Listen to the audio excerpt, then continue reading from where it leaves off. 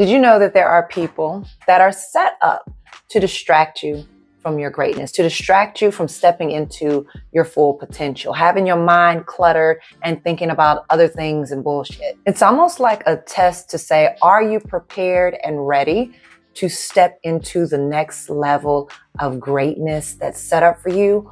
Or are you still stuck in a zone of bumping your head?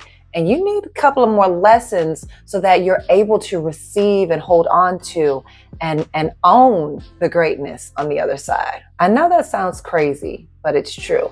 So have this moment to reflect on how easily are you distracted by people, places, doing things that pull you away from stepping into your full potential, or doing things that really matter to you, or really keeping straightforward and honest with your boundaries.